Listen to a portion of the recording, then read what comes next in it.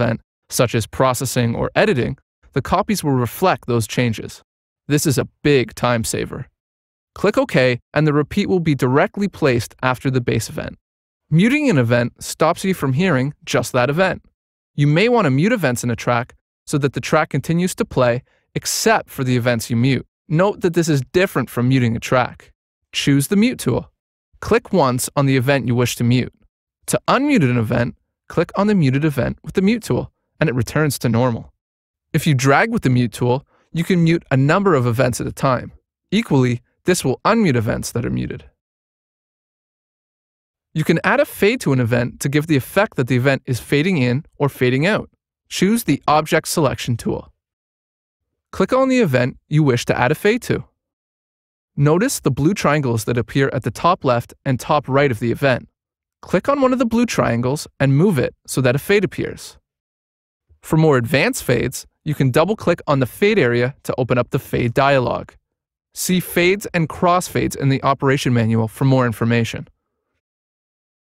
You can add volume automation to an event. This allows you to adjust the loudness of the event over time. Choose the Draw tool. Click on the Electric Guitar 1 event with the mouse, and notice that a volume automation point appears. Clicking either high or low on the event will change the event's volume to either loud or soft. Clicking further will create more points.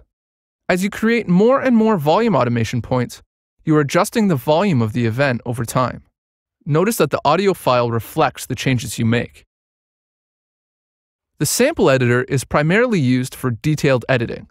It can be used for the following functions: detailed sample drawing, hit point editing, warp samples, time warp, or region editing.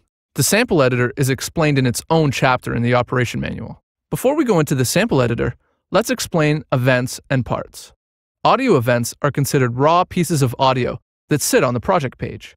Audio parts are a collection of events grouped together. This is what an audio event looks like. Notice the blue triangles at the top. This is what an audio event inside a part looks like. Parts contain either audio or MIDI. Notice that there are no blue triangles at the top. To open the sample editor, double-click an audio event. You know you are in the sample editor by looking at the top left-hand side of the window. If you double-click on an audio part, you will open the audio part editor. You will need to double-click on the audio event once more to reach the sample editor. Cubase has the ability to make changes to the audio in more ways than splitting and resizing. You can normalize, reverse, pitch shift, and time stretch, to name a few.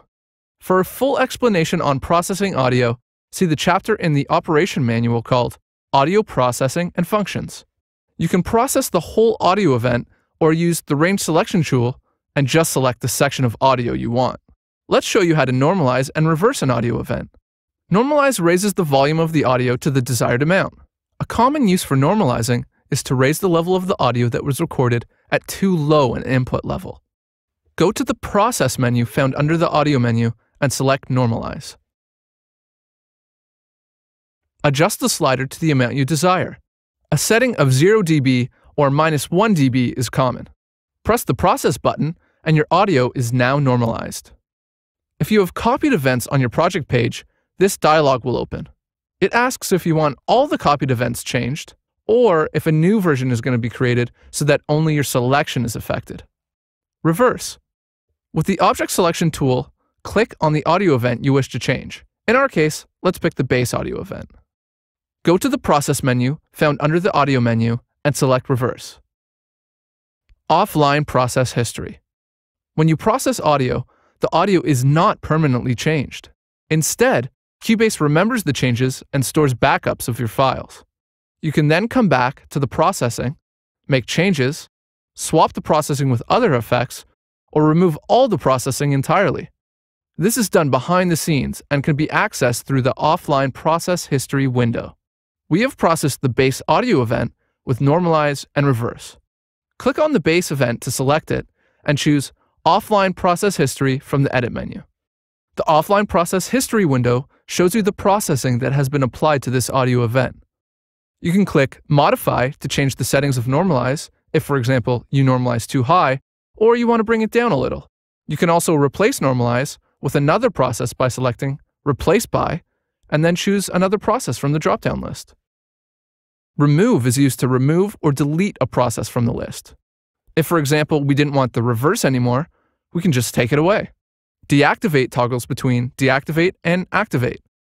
If a process is deactivated, the activate button will appear, allowing you to return the process to its original state.